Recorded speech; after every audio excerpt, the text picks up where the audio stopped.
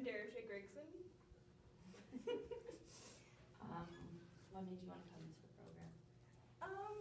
That's actually a really funny question. I didn't actually plan to come. I was like, I'm gonna go to school, and I saw this like magazine sitting out on the daycare home that I was working at, and I was like flipping through it, and I was like, I'm gonna take that. And that is how I decided to come to this program. So were you interested in it? I'm really interested in like the writing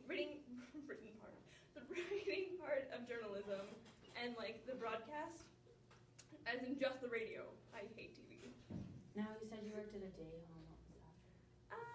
Or daycare, I guess. Well, it was a day home. It was interesting. I had this one little kid who was like the weirdest kid ever. He used to take his pants off and then just run around, and he'd be like, he's like 6, and you're like, you know you have to wear pants. Were there any?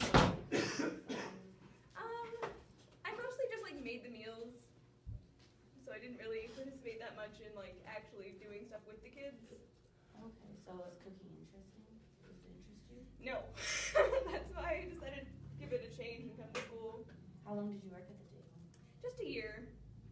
So, okay. Cool, yeah. and that was in Lethbridge? Yeah. Cool, so are you from here? I grew up in Lethbridge. I went to LCI. Okay. Yeah.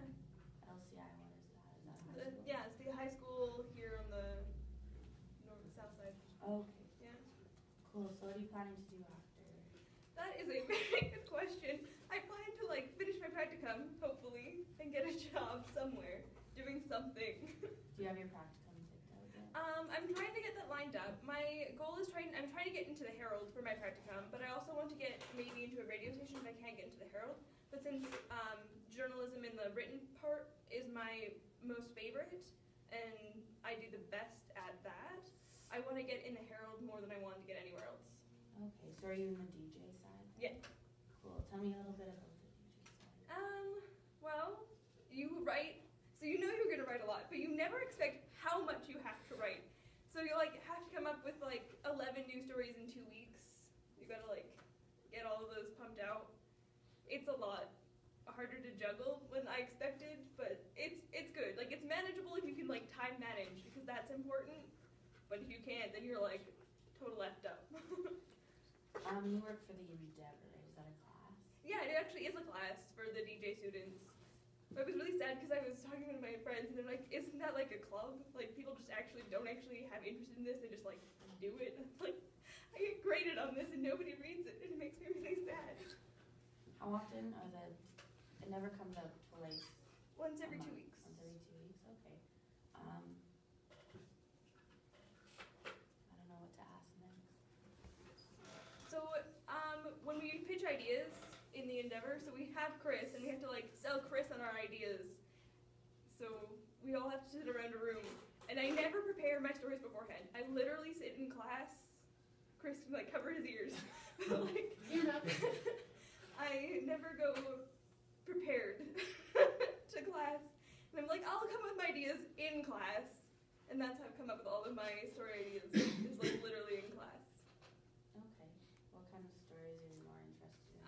So I'm mostly like, I'm really excited for this new edition because I have 3 things I did for Remembrance Day that I'm handing in. So I did 2 articles that I wrote. One is actually on a veteran that passed, and I got to talk to him before he passed like 3 days, and it was like super surprising when he passed. But I got to like talk to him, and he was a prisoner of war guard or camp here in Alberta in Wainwright. And it was really exciting just to like talk to him and like get his perspective on like how the war was different here, because we don't actually talk much about like how it is here in Canada. It was just exciting to see a different perspective. So things like that. I really want to be a war correspondent. Okay. So that's my goal. Cool. Is that going to be a lot of traveling?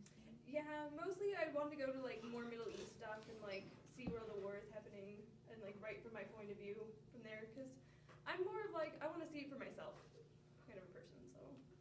Yeah, makes sense. So you like going to dangerous places then? See that?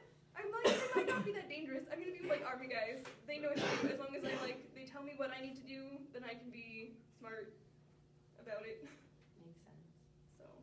What are your other stories about? There was one that I actually wrote that I was really excited about that didn't get published in the Endeavor, but was published online, and it's word on the street. And so I'm like super advocate for like literacy and like educating Time. people.